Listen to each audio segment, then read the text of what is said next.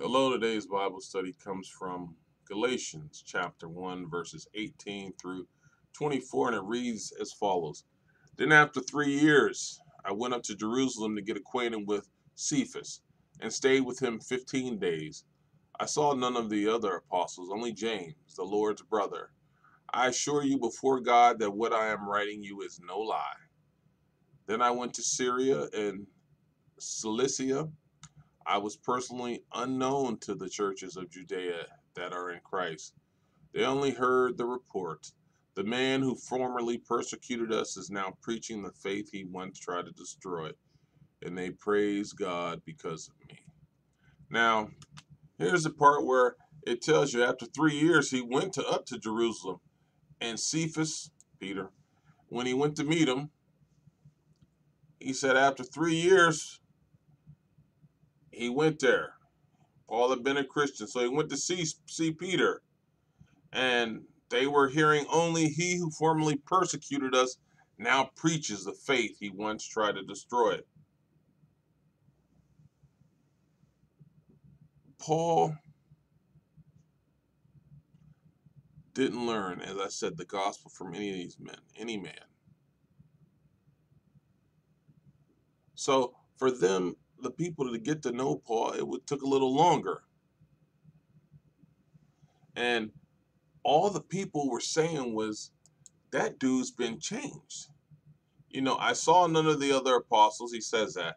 Only James. So Cephas and James, the Lord's brother. James is the Lord's brother. I assure you before God that what I'm writing is no lie. So this is no lie. And don't forget, he stayed with Cephas for 15 days. Then I went to Syria and Cilicia. He traveled. I was personally unknown to these churches in Judea that are in Christ. He was personally not, they didn't know him. He was new.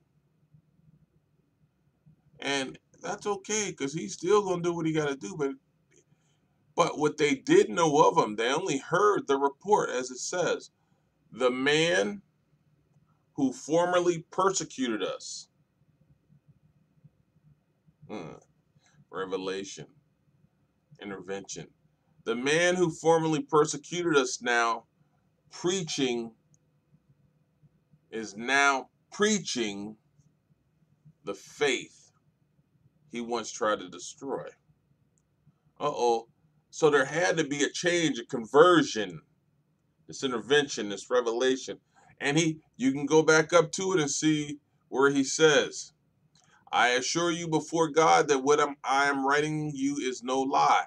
And then you could back it up even more because he stayed with Peter, you saw that part, and he met James, you saw that part. So he tells you it's no lie, but then the people who didn't really know him only heard the report.